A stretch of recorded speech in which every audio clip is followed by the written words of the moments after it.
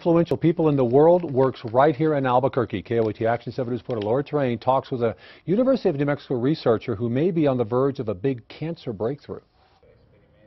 Dr. Vittorio Cristini is humble, surprised even to learn he's being called one of the most influential people in the world. I'm not gonna replace doctors, or it's just I can just help them make decisions. Very important decisions when it comes to treating cancer. The UNM researcher created this complicated mathematical formula. It can help predict how well patients will respond to chemotherapy, and it's now put him on the short list of the world's most influential minds, according to Thomson Reuters.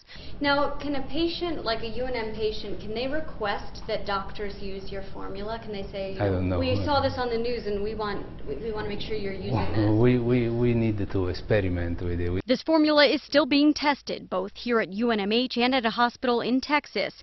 If you look at this graph, you'll see the red line is how the formula predicts a tumor will shrink, and the dots show how the patient actually responded to chemo. The two are very close, and just like this man, the research could be very influential in the future of cancer treatment. Laura Terrain, KOAT Action 7 News.